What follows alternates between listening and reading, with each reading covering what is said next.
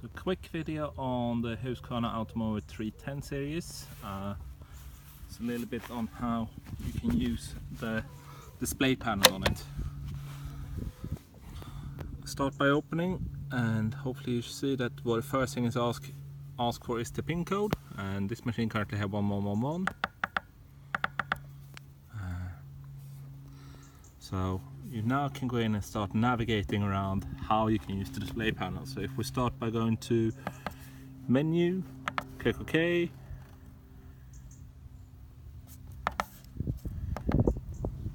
then you will see in the menu, hopefully you can see it, there's a timer, there's a padlock, there's messages and some other signals. So by going in security, you can enter pin code,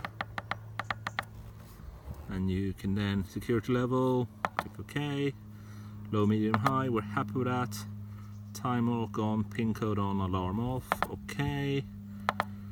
If we go, click on menu, and then maybe we can go again, see how we can go to advanced, new loop signal, change pin code. That's where we go. And we click OK, enter new pin code. We remove so we can't see it, and then repeat.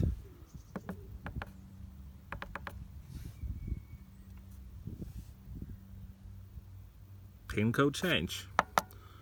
And that's how easy you can get started with the machine. So we can then go back to menu, hopefully press start, press OK for main area, close hatch to start, and hopefully it should be off and working.